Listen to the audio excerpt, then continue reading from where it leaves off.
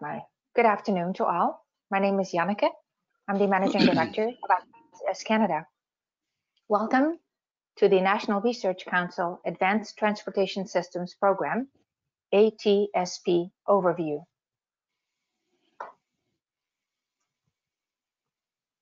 Today, we will be doing some introductions, then followed by an ATSP overview, and at the end there will be Q&A. For those who have any questions, kindly use the question pane to submit your questions, and after William's presentation, Mike Bailey will direct those questions accordingly. Today's webinar is facilitated by Michael Bailey, who recently was a director at Streetlight Data and is now retired. Mike is the former CEO and chairman of ITS Canada and a board director. Mike, over to you. Well, good morning and good afternoon to everybody. I'm going to introduce our speaker for the afternoon, William Mayda, of professional engineer, the program manager of FleetForward 2020 at the National Research Council. William has a Bachelor of Aerospace Engineering degree from Carleton and many years of experience in product and technology development, system design, specification, testing, and simulation for a variety of aerospace, military, and transportation and telecommunication applications. He's leading currently a multi-domain research program focused on ITS, connected and autonomous vehicles, urban fleet optimization, specialized off-road mobility, and heavy-duty fleet aerodynamics. In addition to that work, if that wasn't enough, he serves on international NATO committee chairing a group that's working on standardization recommendation development for next generation reference mobility model, tasked with developing modeling and simulation standards for off-road vehicle simulation, having previously co-chaired a cooperative demonstration of technology for next generation NATO reference mobility model. I'll turn the presentation now over to William to speak to us. William will be speaking for 20 or so minutes, and then we will open up the question period. And as Janneke said, please type your questions into the question pane on the GoToWebinar box.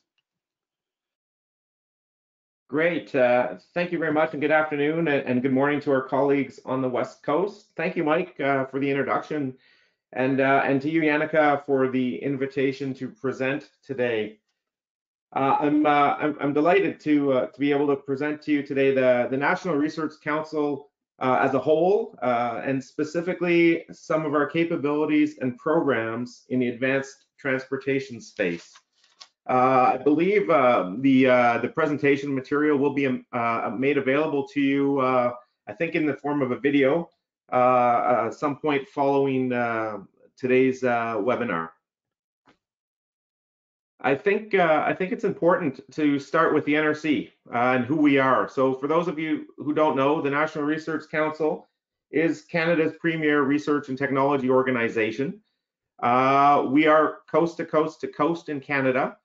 And just for a little bit of stats, we have more than 3,500 researchers employed directly by the National Research Council. And we also host the IRAP or Paris program. And last year, you know, we worked with over 11,000 small and medium enterprises. In 3,400 of those cases, we helped invest in their technologies and their products and their research. 1,000 companies we collaborated with on research and development. You know, 152 hospitals, many colleges, universities, other government departments, and many provincial and municipal administrations throughout Canada. We are here to support business in Canada. That is part of our mandate. We have 14 areas of expertise, ranging from aerospace and construction to aquatic and crop resource development, all the way to metrology, advanced electronics, and medical devices. The program that I Lead FleetForward 2020 is hosted in our Automotive and Surface Transportation Research Center. In this center, we also host programs in advanced manufacturing, vehicle propulsion technologies, and rail vehicle technologies. And I will brief the vehicle propulsion and rail vehicle programs as well today, just to give you a snapshot of all the work we're doing in the transportation sector.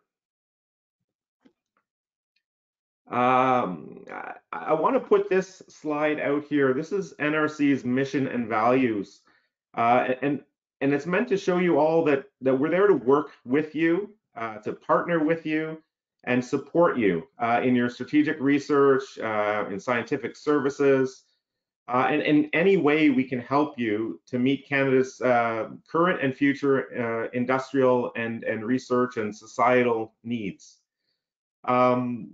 Our goals, our values, make a positive difference for anyone we work with. We're responsible for our work in our workplace. We hold ourselves to a very high standard of quality in the work we do when we do work with our partners. We value leadership, initiative, and bring best practices to everything we do. We're open, fair, and trustworthy. So we are seen worldwide as a place to go for unbiased, science-based, policy decision support or just research. And we actively collaborate to engage vital knowledge and expertise. And again, with the goal of benefiting all of Canada's industries. So as you can imagine, there are many different opportunities to work with the NRC. We will work with tier 1 suppliers, with OEMs, with small, medium enterprises. We'll work with those inventors who are just starting out, as well as other government departments, and that might be municipal government agencies or federal agencies. It doesn't matter. We have the mechanisms and the tools in place to effectively work with all of those customer segments. How you can work with us, or how you can see us. We build individual client relationships. We host workshops, develop workshop programming in conjunction with our partners. You'll see us present at conferences and publishing. We're out there trying to help connect with you. Directly, you can work, we can help you access IRAP funding. We can provide direct research services to you. We can enter into collaborative research agreements. Really, there are no limits on the ways you can interact with us and the levels of support that you can receive from us. Within the Automotive Surface Transportation Research Center, we have a number of key facilities and capabilities, and I just want to give you a snapshot of some of those, so you can have those in mind, when you have your next opportunity. At our Ottawa, I should mention that our research center does have 4 sites. We have a fairly large contingent in Ottawa, a large contingent in Boucherville, Quebec. We maintain a presence in Saguenay, and we also have a presence in London, Ontario. That said, it sounds like we don't have much presence in the Far East, Eastern Canada, or Western Canada. But the way you can access us in those areas is through our partner research centers, or through an IRAP representative who can always connect you with the appropriate resource at NRC. Now back to, I guess, the specific facilities that we operate. So we have a very large climatic test facility capability in Ottawa, -50 to +50. The chamber is approximately 100 feet long, 20 feet wide, 20 feet tall, And we can basically do snow, freezing rain, solar loading. It's fully instrumented. It's accessible to the rail network. If you have smaller jobs, we can divide up the chamber, and it's fantastic for those people who have time-sensitive climatic testing requirements. In the past, you'll see in the picture here, you know, a metro subway car. We've tested main battle tanks for the Department of Defense. We do wing de-icing testing in there. We even tested the Disney monorail before it was put into service.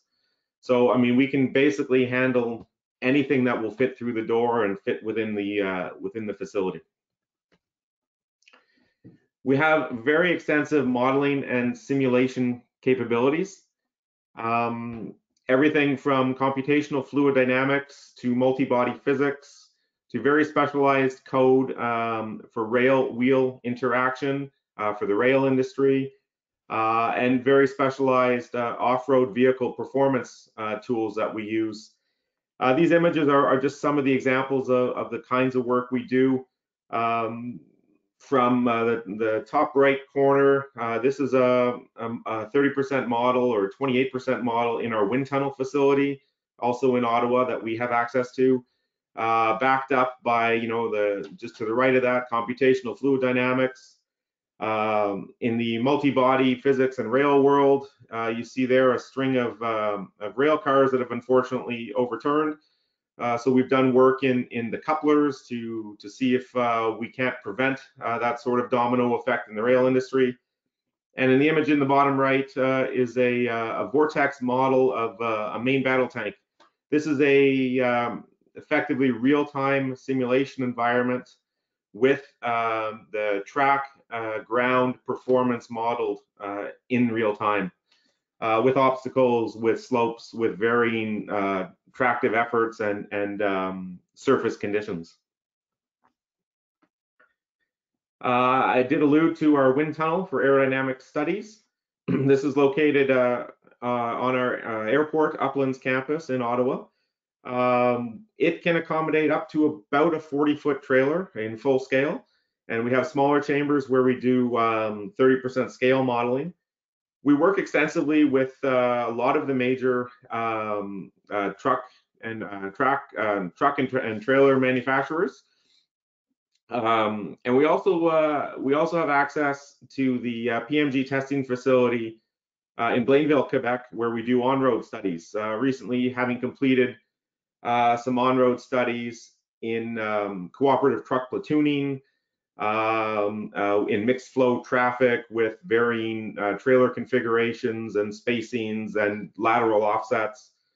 You know, we can model turbulence, and we're world renowned in bluff body aerodynamics. We have an energy storage and safety testing facility. So this is dedicated to basically all things battery testing, including, you know, overcharge, external heating, abuse testing, thermal cycling simulation, life cycle analysis. So effectively all things to support electric vehicle deployments in terms of battery safety and battery performance. Here's an example of some battery abuse testing that we did do in Blainville, Quebec. So what you see in the image is effectively a penetrator that you might find on the road. In this case, it was meant to simulate a trailer hitch that had fallen out of its receiver and found its way on the road, and then you drive over this, and what might it do to your electric vehicle battery? In our Ottawa facility, we also have a very large structural dynamics facility. Again, it's sized to take everything up to you know, a fully laden rail car. Independent shakers. We use this a lot for accelerated life testing. We can do off-road vehicle performance simulation. So often what we'll do is take a vehicle and drive a prescribed course. We can then take that and by shaping the the spectrum, we can then condense it and do accelerated testing, so you can put years and years of service life onto a vehicle in a relatively short period of time. I should note that we back up these facilities. We're not just a test house. We back them up with the engineering and professional knowledge to consult with you on these, and we use these as test validation facilities. So anything you see here, we can actually do in a simulation environment as well. We maintain specialized rail test facilities. From the climate chamber, again, we have a vehicle impact ramp, wheel bearing and brake facility, instrumented wheel sets, and a squeeze frame. All very key in the rail industry. So now we're going to get into a little bit more about our automotive and transportation programs. Currently, we have 3 programs: rail vehicle and track optimization, a vehicle propulsion technology program, and the program that I lead, FleetForward 2020.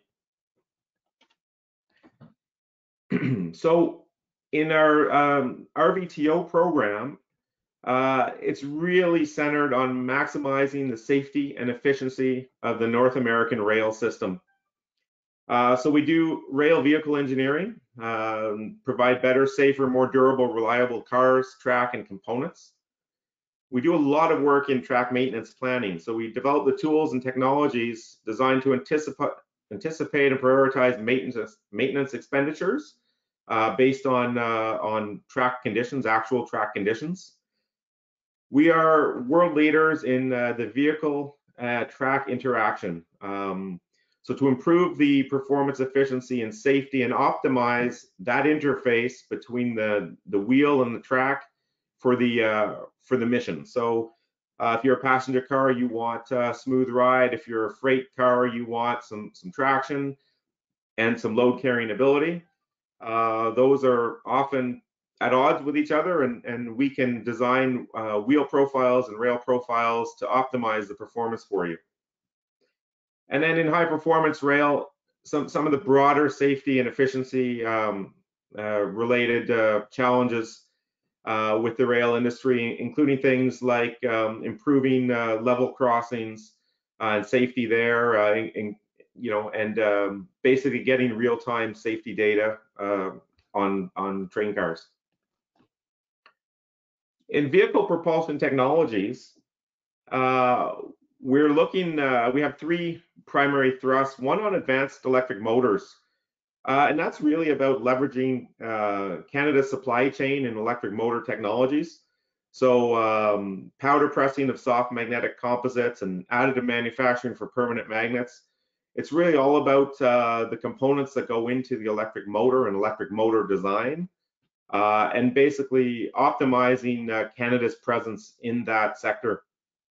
In energy storage technologies, we look at improved battery formulations and chemistries, efficient battery assembly, characterization, and safety testing. And finally, we have a hydrogen fuel cell group that's looking at bringing hydrogen fuel cells to the transportation market, whether it be for auxiliary power generation in an aircraft to actual hydrogen fuel cells in a vehicle or a mobile platform.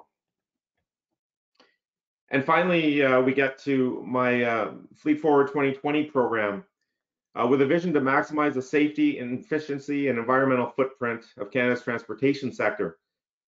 We do this in a number of ways. One of our thrusts is urban fleet optimization. So we have a well-developed capability to model transportation networks. Some key examples of where we've used this is optimizing the deployment of electric or hybrid buses for some urban transit operators. So as you can imagine, as these operators bring these new technologies on board, they don't necessarily always have the expertise to know which route should I put these on, where will I maximize my benefits, what's going to deliver the best customer experience with these new technologies. So we can basically model a transportation network, a route, for example, and show operators which routes, would be better served by an electric bus, which might be better served by a hybrid bus, We can do comparative studies on energy demand and energy usage, whether it be with a diesel compared to a hybrid, compared to a compressed natural gas bus, or to a full electric bus. The second thrust is intelligent transportation systems. So this is all of your connected and autonomous vehicle technologies and intelligent transportation systems.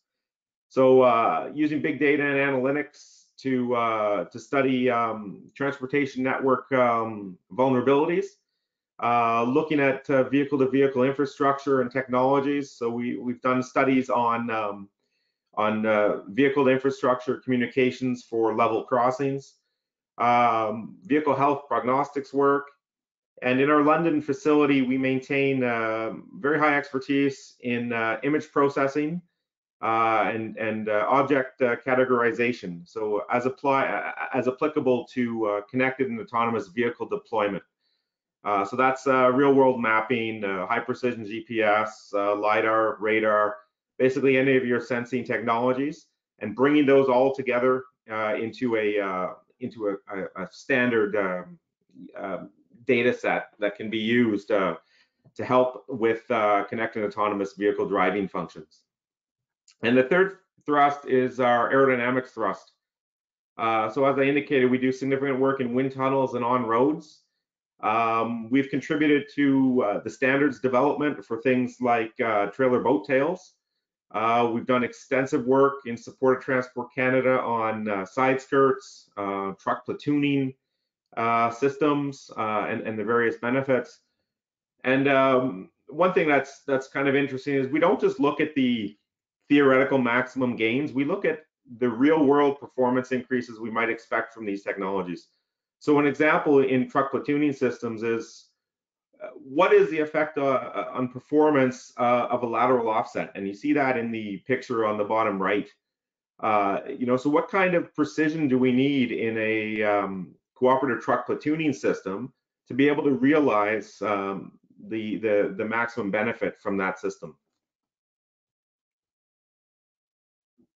Now we're going to speak a little bit about where we're going in the future, and that's bringing these three different transportation programs into an advanced transportation systems program. So what we've recognized is we have a very complicated transportation system in Canada, and these are just some of the modes: marine, road and off-road, electrification, rail, intelligent transportation systems, artificial intelligence, human factors, and infrastructure. They all go in to the Canadian transportation system. And we've recognized that we have a strong muscle and a strong capability to contribute to this transportation system modernization. And that's if we focus on automotive and specialized mobility, rail, electrification, and other enabling technologies. We can't play in all the sectors, so we've specifically not chosen to look at the marine or the aerospace directly, those two sectors. But what we will do, obviously, is if we come up with solutions that work in rail, we do share those with our colleagues in our Ocean Coastal Research Center that looks in the marine, or our aerospace center that looks at the aerospace sector. So this is kind of a snapshot of the technologies we're going to look at in our advanced transportation systems programs. The value proposition effectively boils down to three things. Let's develop a transportation system in Canada that's productive, safe, and clean. Productive means efficient, resilient, connected, and a good passenger experience. We have unique challenges in Canada in winter operations, so a specific focus on winter conditions, and then animating the transportation industry supply chain. How can we ensure that Canada can remain competitive both, in a North American context and a global context as we develop some of these technologies? In the safety side, it's about reducing the number and severity of transportation safety incidents, providing Transport Canada with science-based policy guidance, and some targeted research in the evolving field of cyber secure transportation. So what do these new technologies bring in terms of vulnerabilities in the cyber side. And clean is about, where safe is about reducing the number of incidents, clean is about making sure that if there is an incident, the impact is minimized. And then reducing transportation-related emissions and effectively reducing the environmental footprint throughout the life cycle of transportation assets. So we will still have some key rail research priorities, but they boil down to efficient rail for goods transportation and an improved rail passenger journey. We will have a component there that brings ITS and enabling technologies to the rail sector. So that's smart sensors for condition monitoring, autonomous instrumented wheel sets, perhaps UAVs for monitoring track conditions, risk mapping of the network. And it's all about efficiently moving the goods and the people. In electrification and alternative fuels, we'll continue our work in electric motors and component development and manufacturing, but we're going to expand into system development and integration and system modeling and simulation. One of the strengths we have is we aren't limited to component level. We look at problems from the system level, and we want to bring that rigor to electrification and alternative fuels in the transportation sector. And finally, in automotive and special mobility, which is going to be another theme in the Advanced Transportation Systems program, we'll maintain our focus on fleet optimization. So that's around the transportation system modeling and making sure your fleet is correctly deployed. The aerodynamics work will continue, but we're developing increased capabilities in vehicle system level modeling and simulation, with a specific emphasis on soft soil terra mechanics. Most simulation environments out there are very good at treating hard surface modeling and simulation requirements. So a vehicle on a highway is a pretty easy physics model to do. When that surface becomes deformable, things get quite different. And understanding the wheel, track, or pad interface to that terrain is very important. And it's very important to Canada because climate change is bringing a melting up north and a softening of the once hard permafrost. There's going to be transportation challenges in the north. We also, to support our heavy mining, agriculture, forestry that works off-road, there's a significant opportunity to support them in that as well. And I think that brings me to the end of the slides. So I guess I'll pass the microphone back to Mike, who has been looking at your questions, and hopefully I can answer those for you. Thank you. Okay, thank you, William. That's a really good overview, and there's obviously a lot of work going on at NRC in fields that are either directly related or certainly collaterally related to the work that many of the members of ITS Canada are involved in. Maybe while people are thinking through their questions and getting ready to type them into the window, I did have one. You mentioned in your presentation when you were talking earlier about the ITS program that you've been doing work in the big data and analytics field. That's an area that's of considerable interest to me, and I was wondering if you could just give me just a little bit more insight into the scope of those programs and how that might change as you move into your future plans for 2020 and beyond. Great, thank you, Mike.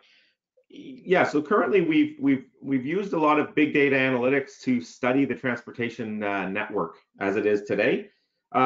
In the context right now, currently in terms of risk mapping of that transportation network, we're a very large country, and often though there's some very tenuous links to certain communities in the country where if that link goes down, the consequences could be significant. So we've used big data analytics to look and to do that risk mapping of our transportation network. And we see that expanding to more targeted areas We're working on some projects on the ice roads and the winter roads for northern Canada, and trying to understand how they're used, who's using them, what their limits are, effectively trying to optimize that for those northern communities that depend on those.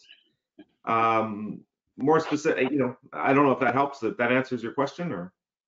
Yeah, it certainly goes in the right direction. You actually introduced a second question that I was wondering about. One of the limitations that I know a lot of the initial research around automated vehicles has been related to winter conditions, and how do automated vehicles work in winter conditions, and so on and so forth. Do you anticipate a special role for NRC given Canada's latitude in that field? I know the Americans are doing an enormous amount of work generally, but we know winter. So are we doing specific work related to winter conditions? Yes, absolutely, and that's a focus of a lot of our researchers, and our research in our London-based facility is around sensor performance and sensor degradation in winter conditions, in less than ideal conditions. We've also partnered up with the Royal Military College, and they actually are completing some research on behalf of us as well on sensor performance in extreme temperatures, in fog and dust and snow. So a lot of the work that we do is centered around aggregating those sensor inputs and determining a best path, a best result out of those diverse sensors. Which sensors might we need more of in Canada? Everything down to, are we interested in doing any kind of infrastructure improvements to actually support sensor operation? Because winter is kind of unique for us. Thanks, William. William, I'm going to have to turn back to Janneke, because she tells me she's got a couple of questions, but I can't see them for some reason. So, Janneke, could you pick up, please? Sorry, unmute myself. So the first question came from Danielle. Any operational software developments for ITS applications? I guess I'd ask Danielle, can he clarify exactly what he means in terms of operational software developments? Meant on traffic management. Right. So we typically don't develop software code ourselves.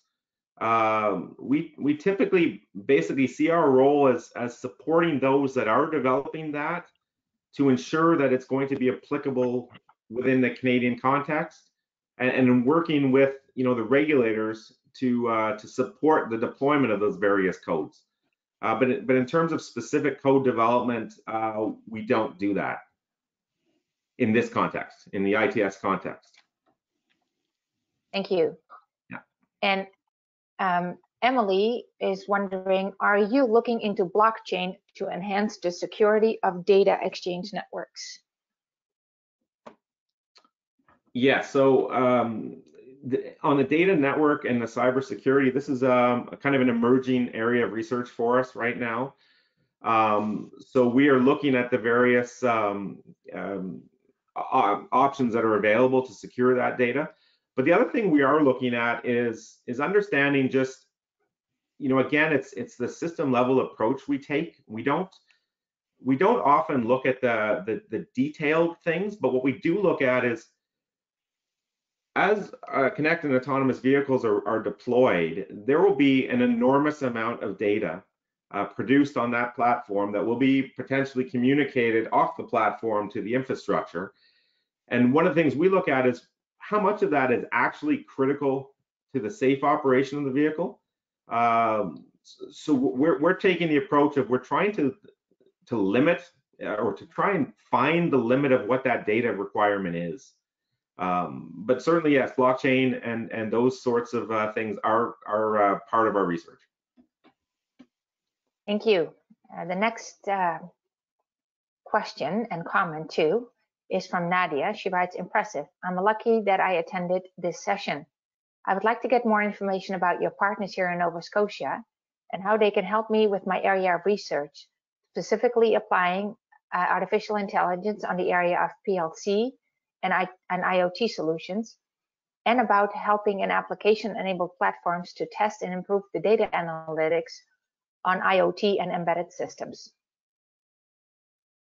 Great. Well, thank you, Nadia. I'm glad you were able to participate.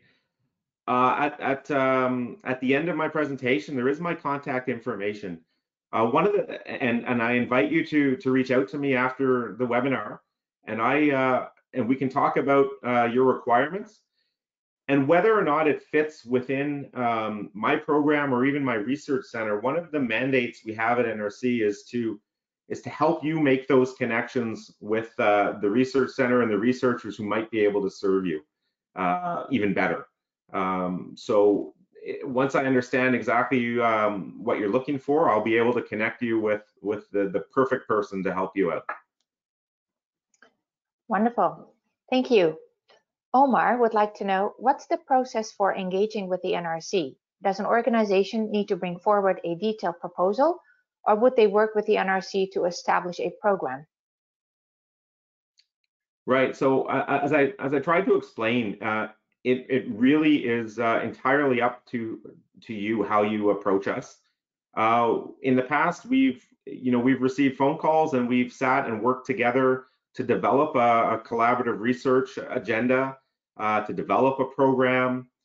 This is a service that we do offer, and there's no charge to reach out to us. We're not going to invoice you for the time spent trying to put some bounds, let's say, on your problem or your opportunity. It's really up to you. All you need to do is literally make that first phone call, and then we will bring the full force of the NRC to help you and to figure out what mechanism will best serve your requirements. Thank you. And that is also a question that I asked Mike Bailey, because I can't ask questions myself on the question pane, but I think what you just answered is important for ITS Canada members to know as well. And so I'm glad that the webinar is being recorded so they can reference to the various questions and answers that you have been given. Danielle is wondering, ITS is mainly hardware driven to generate data, but optimization software for routing and traffic management is the poor child of ITS. Are there any contributions from the NRC in this sort of software?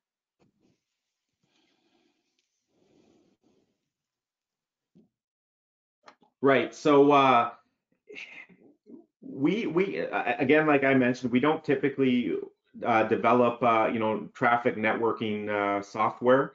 What we try and understand is the impact that the integration of various different elements of the transportation network might have on each other. So I don't know that answers your question, but in terms of specific code development, we don't do that. Not in the ITS space yet. The exception would be in our off-road mobility and our rail areas. We do code development, and we have in the past developed code that is now used to support those. So that's not to say we can't help you with that in the future. Thank you. And I have a question a little bit more about the cooperation between the NRC and IRAP. Does IRAP provide the funding to the NRC for projects? Let's say that I want to submit a project proposal, and would that funding then come after it's been reviewed and agreed to? Would IRAP then provide the funding for some of those projects? Yes, so IRAP is there. I mean, IRAP is hosted within the National Research Council, but it is there to provide direct funding to the stakeholders that come to them for funding. And there are also other programs that a small medium enterprise can access in terms of a discount program. So if they then chose to use that IRAP funding to buy some research at the NRC, we offer a very, very competitive rate for research and scientific innovation and access to our facilities. And we work very closely with our IRAP advisors to make sure that any inquiry to the IRAP program is kind of routed to the research center who can best take care of the needs of that client. Thank you. Does anybody have any other questions? I've shared all the questions with you that were submitted in the question pane.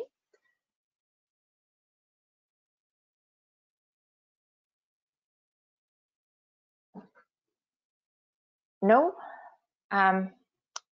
Mike, do you have anything more to add? Nothing else from me, but I would like to, William, thank you and thank the audience for your participation. Good questions. I think there are some opportunities for some of the members that are on the call today, and I'm sure they will be in touch with you. You mentioned that there's a contact slide at the end, and in any event, we'll make sure that that's attached to the presentation when it's posted. Wonderful. Yeah. So, sorry, Mike. If I can add to the ITS members who are still on the call. I mean, even if you don't think your opportunity would fit well with the NRC, there's really no risk, no harm in giving us a call, and we can talk about it, because you'd be very surprised at the range of things that we can do for you. Thank you. Wonderful. So with that, I would like to thank William. I would like to thank Mike today for your presentation and for your facilitating today's webinar. I'd like to thank the audience. Don't forget to sign up for the ITS Canada Awards virtual celebration happening this coming Monday. And the webinar recording will be made available tomorrow. Thank you all, and have a great afternoon. Bye, everybody.